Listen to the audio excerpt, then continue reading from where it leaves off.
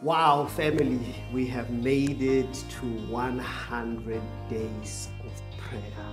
I just want to give a big shout out to all those who committed themselves to praying for the nation, to praying, to wanting to see a revival in this nation, and all those who partnered up with us, and all the men and women who took out time out of their busy schedules to come and encourage us and share a word with us. I just want to say a big thank you from me and the team.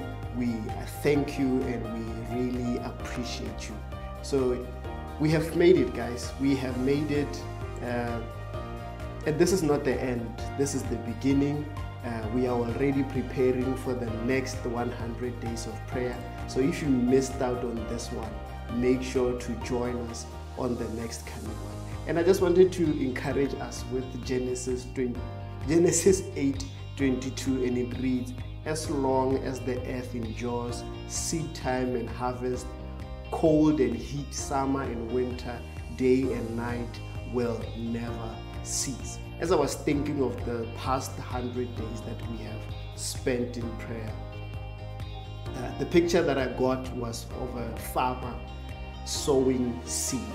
That what we have been doing in these 100 days, we have been sowing seeds of prayer, of revival, and of repentance in this nation.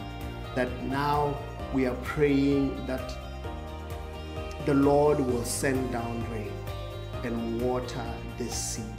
After a farmer has sowed the seed, a passerby could easily look and not see anything and say, there's nothing going on here. But under the ground, that's where all the work is taking place. So even for us, let us not be disappointed or discouraged. Believe that you have sown the seed, and that when the rain comes, evidence will be visible for all to see. So a big round of applause. We have made it, and it is not the end of us praying.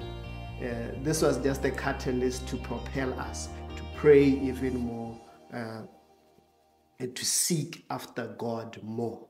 So let us continue praying for our nation. Let us continue praying for believers. There's a lot going on. There's a lot. Just a couple of days ago, there was an attack in Sydney. So there's a lot going on in the world. So let us keep praying for the brethren in all different. I want to say this. Let us be kingdom-minded over church-minded.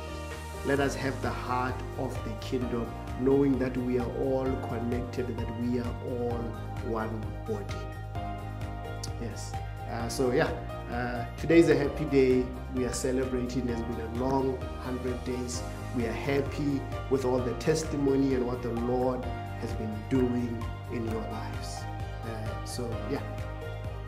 Let us continue praying for the rain. The Lord will send down the rain, and we will see the repentance in this nation. We'll see revival. We'll see a great outpouring of His Holy Spirit in this nation. Hope you guys have an amazing day today.